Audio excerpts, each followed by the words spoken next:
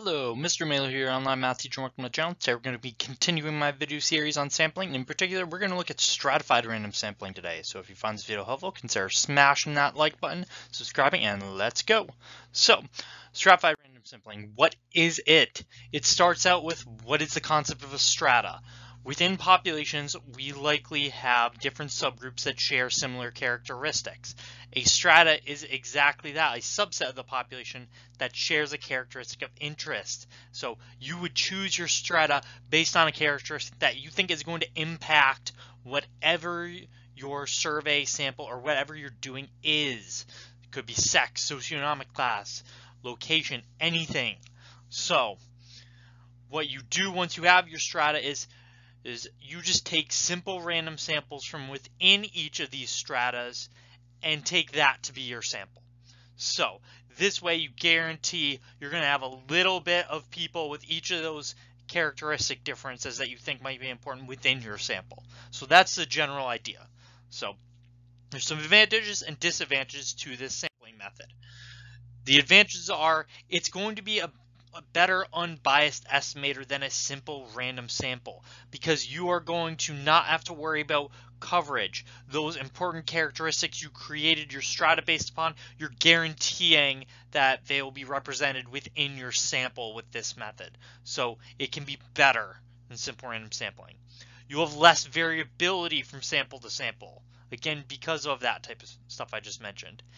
And if your strata already exists, it's not going to cost you that much money and it's going to save you time in a lot of cases. So these are some of our advantages. There's always disadvantages though. So if they didn't already exist, you'll have to make the strata yourself, and then it actually is more time consuming, and time is money. So depending on what you're trying to do, it may not be worth the time and effort. If you want to start calculating a lot more things like standard deviation, do confidence intervals, some more complicated statistical analysis based on your sampling data, well, all your formulas are a lot more complicated than if you had just done a simple random sample. So you'll need to be careful. And you need to know a list of everybody in the population to be able to do this, because you're going to have to sort them into these strata and be able to list them within each strata. So that can be annoying. So let's look at how we could use a random number generator to conduct a stratified random sample. So if we are going to do it with a random number generator, first step with any method actually is just pick what your strata are. So you need to make sure you tell in your step 1 of instructions what are your strata going to be. So how do we separate it? Step 2, and this is where we kind of think about what we're going to do within each strata. Well, this is where we're just conducting a simple random sample. So you need to label all your individuals within your strata from 1 to n, where n is the size of that subset of the population within your strata. And this number can be different from strata to strata. Strata do not have to be the same size, and in practical application, they very rarely are. We'll see an example like that later in this video. Once you've labeled, use your random number generator and select however many integers you want to, or however many people you want to be within your sample. Select that many integers between 1 and that population size number, ignoring repeats because we don't want to have the same person get represented twice. Now, just like your size of each strata will vary, your sample size will also likely vary. A lot of the time you will make the sampling that you take from each strata proportional to the strata size within the entire population. So that way different groups are still represented proportionally well. So that will vary. But those are also reasons why you need to have that sampling frame. You need a list of everyone to figure out that type of stuff. Once you've generated your random numbers, just take the individuals from within that strata, associate those numbers, and that will be your sample from within that strata. And then you just need to repeat those steps from strata to strata, and you have your sample when you combine them. So this is the general layout. It's a little more complex to explain than if you're doing just a simple random sample, but it's not too bad. So let's look at an example. So what we're going to do is we have a company that wants to poll its employees about a new policy. The company has 100 workers who are either minimum wage workers or management. Of the employees, 10 are management and 90 are minimum wage, and we want to take a stratified random sample of 20 employees. Well, this is a case where there's natural strata already. The minimum wage employees and your management employees are likely to have different opinions on this policy. It might impact them differently. So those would be the natural strata you would want to pick here. So once you've done that, you can target in and look at each strata individually. So let's start with the management. So management, there's only 10 people in it, so we'll give each individual within that strata a label from 1 to 10.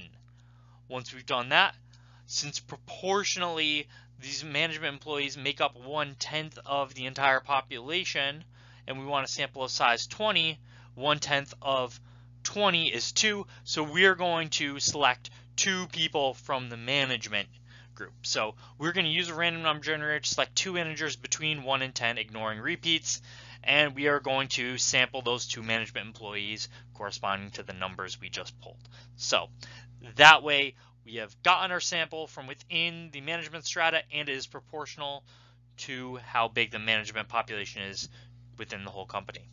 So then you would need to do this for our minimum wage employees. So we're basically repeating steps 2 through 4, except our minimum wage employees are larger. So we are going to label them 1 through 90 because there's 90 of them, and we are going to select now 18 random integers between 1 and 90, ignoring repeats because we can't have the same person twice. And that way we've then sampled those employees whose numbers were selected, and our sample is now complete. We'll have 20 people, 2 for management, 18 for minimum wage, and we are good. Now, random number generator is not the only way you can do this, and this should say stratified random sample up here, sorry. You could also do this with a random digit table. So if you want, you can pause my video and see this basic general idea for instructions here. You could also do it with names and a hat as well. So if you want, you can pause the video and look at this. Now, I don't want to do one more example, and it will be with this names and a hat method here. So say we work for ETS, so Educational Testing Services, and we need to sample colleges from a list. What we might do is break down our colleges based on college type. Maybe we classify them as small public, small private, all those types of different classifications. Those could be our strata. So we could divide them all into those similar groups. Then for each strata, we would write the college names on equal size slips of paper and put that strata in a hat. So we put them all in the hat, mix it up well. So this is just for one strata. And then we are going to select however many slips of paper we want for our sample size to be from within that strata without replacement. So if I'm looking at small private colleges, I can't select colleges like Amherst College twice in my sample. It would only be able to show up once. So, step 5, sample the colleges whose names were in the slips of paper you pulled, and then repeat this for all your stratum. And again, your sample size may be different for each stratum. But we combine each of those simple random samples to get our entire sample from the population. So, that is it.